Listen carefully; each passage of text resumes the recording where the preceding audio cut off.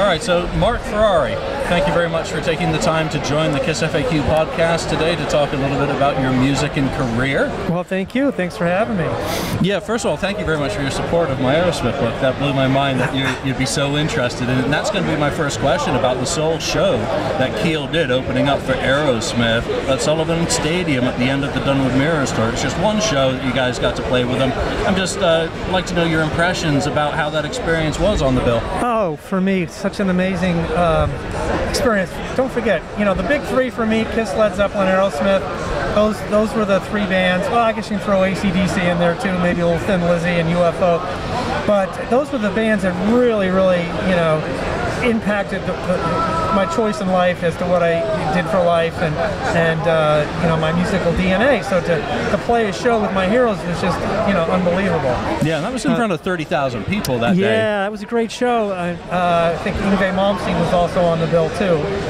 And that was maybe our first, either our first or second stadium show, because that year we also did the Texas Jam with Van Halen. So. Right. In the same year, you know, I get to share the stage with, you know, two of my idols. Yeah, David Lee Roth and Steven Tyler. Well, actually, no. In '86, it would have been Hager. Oh God, yeah. There's my timeline off. Yeah. That was Texas Jam. But huge fan of Aerosmith. You know, I've gotten to be friends with those guys since then, and. Brad Whitford might come out to our show tonight. He lives here sometime. Right. Lives here in Nashville. But yeah, I remember that show. We were it was very hot and humid that day. I remember we were just trying to get through the set without falling over. Right. So let's talk about some of your musical history. I want to focus on some areas surrounding your work with members of Kiss, because you've interacted with Gene, Peter Criss, Ace Frehley, and Tommy Thayer, the current guitarist. You've got a history going back with each one of these members. I have a lot of shared DNA with the band. Obviously, you know that Gene Simmons produced two of the Keel albums, The Right to Rock and the next one, The Final Frontier.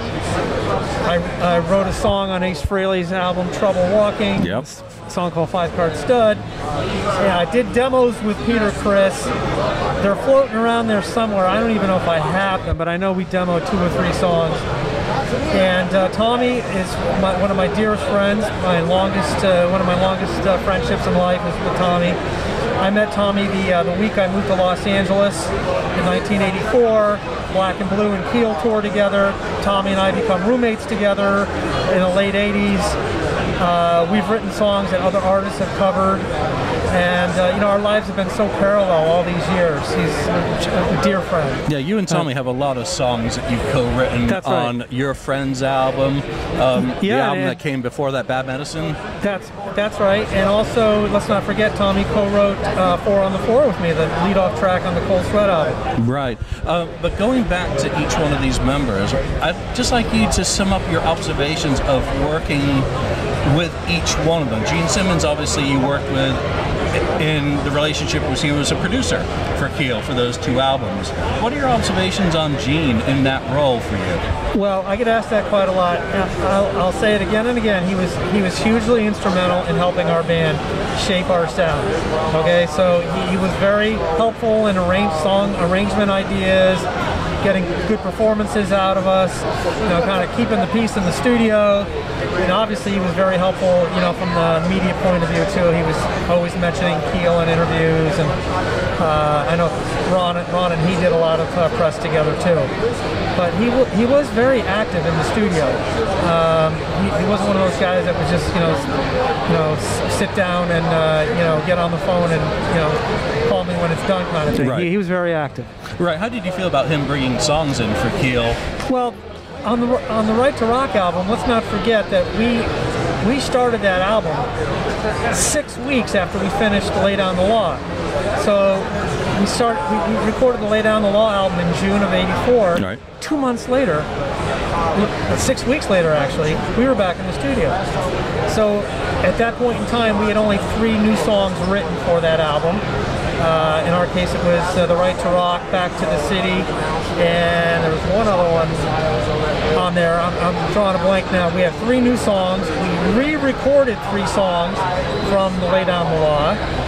Speed Demon, Tonight You're Mine, and the Rolling Stones cover. And that left a void, you know. So Gene, you know, Gene being Gene, well, I've got some tracks for you guys, so we wound up recording 3 of his. Okay, so it wasn't a negative side of it; it was a necessity side of it. That's the only thing I'm trying to get clarity on for myself. Yeah, and we played. I think the only song we never played live in Keel, one of the only ones, was that song called Get Down, which is one of Gene's songs. But we played the other 2, Easier Said Than Done and So Many Girls, So Little Time. Right. Or So Little Time, So Many Girls.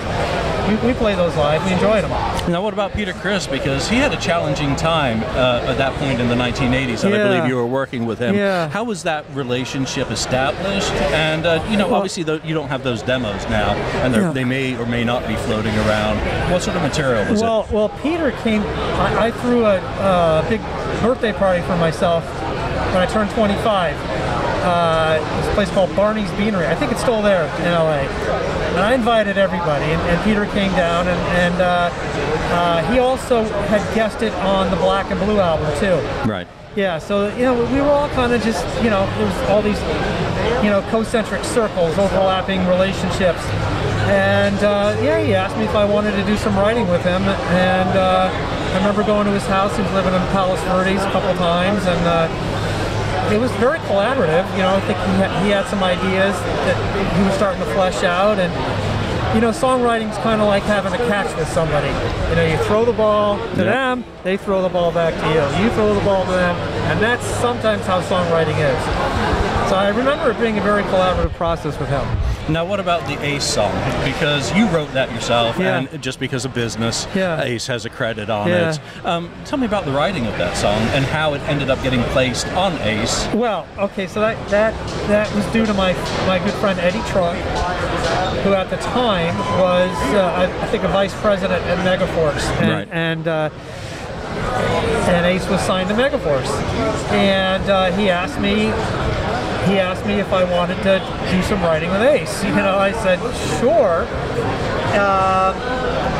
but I had this idea, you know, Ace being, you know, a card guy, that he would probably gravitate towards something that was card related. And so I came up with, you know, I wrote 5 Card Stud on my own. The original demo actually was sung by Oni Logan. Right. So, that I presented to Ace. He loved it. He cut it with his band. I think he actually played it live for a while too. Yeah, he did. Yeah. So, you know, you didn't end up doing any work on that album because he seemed to have everyone in LA, you know, from that scene kind of doing backing vocals on Trouble Walking. I didn't perform on the album. No. Yeah. When you look back to your career, what are kind of the artists that really motivated you to keep persevering within the industry? What keeps you going? Well, first of all, it's all about passion. Music has always been my passion. You know, I distinctly remember picking up the guitar the first time when I was just 9 years old, or about to turn 9, and asking my parents to buy me a guitar for my birthday, which they did. You know, so for me, music has been the only thing that's, you know, been consistent in my life. Right. Yeah, I played sports when I was younger. I was okay at baseball and okay at basketball, but I didn't grow past 5'10", so I wasn't going to be a basketball player. And I just got better. I got better at guitar, you know, and I just loved the way music made me feel. And especially when I got a little older, I started seeing bands. Kiss, first band I saw in 1976. As a matter of fact, I looked for it in your book here. Right. That show at Niagara Falls Convention Center, we talked about that. And after seeing Kiss that day, that was it for me. There was no turning back, you know. And tonight we've got Keel Fest 2 going on. I mean, what does that make you feel? 40 years on. That's right. Keel is a band that never really broke out in the 1980s. Just it happens to a lot of bands. But here we are 40 years later, and the music's still being celebrated. And there's a lot of people here today who want to talk to you about your music. It's a true testament to what music means to people, that this music is still relevant to some people 40 years later. Again, it's a blessing, it really is, you know. It's hard to believe. Yeah, for me, I met Ron in, it'll be 40 years in March that we met. So you live long enough, I guess you get to celebrate these wonderful anniversaries. Right. Now, coming out of the COVID era where touring has been decimated for artists, you know, how does that make you shift your approach to music now? You do licensing, don't you? Well, and you yeah, write. I got involved with producing music for film and TV, and I started a music library very, very early on in the 90s. And I was very successful with it. I sold that business to Universal back in 2007. Keel, we got back together again in 2009. That was to celebrate our 25-year anniversary. Right. We were playing intermittently since then. We were not going on the road for long tours like we used to, but you know, weekend stuff and some of the higher profile gigs like the Monsters of Rocks and the you know, Rocklahomas and the outdoor festivals and stuff. So we haven't been touring you know, in the 80 cents, but just spot Right. tours. You do a gig when it makes sense to do so. You mentioned COVID, so we haven't played together. Tonight will be our first gig since February of 2020. We were on the Monsters of Rock cruise. When that cruise docked, like the second week of February of 2020, everything shut down. Yep. So we're looking forward to it tonight. Well, what are you looking forward to in particular? Is there a song that you can't wait to play for the audience in particular that means a lot to you? Well, I'll let you in on a little secret. Tonight we're actually debuting a brand new song. Awesome. So yeah, a song that Ron and I wrote together. Never been played. Nobody's heard it yet. So I'm looking forward to that. Looking forward to see it, how the audience reacts to that.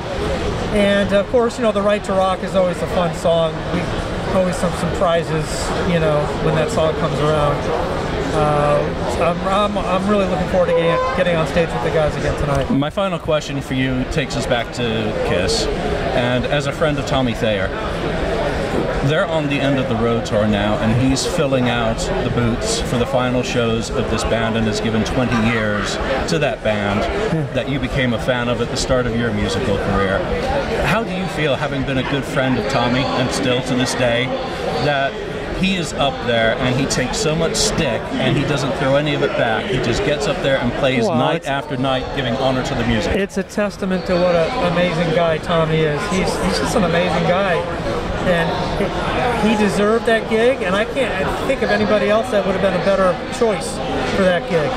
You know, I'm sure Kiss will keep him busy in non-touring things. You know, there's always a book, there's always a TV show, there's always wine, caskets, whatever, some merchandising thing. You know, Tommy was Gene's assistant before he got the guitar gig, so I'm not worried for Tommy. I'm sure, you know, and he's in tight with Doc McGee. I'm sure there's a future there for him. But Tommy, if you hear this, I love you, and looking forward to having a little more FaceTime with you now that you'll be off the road for a bit.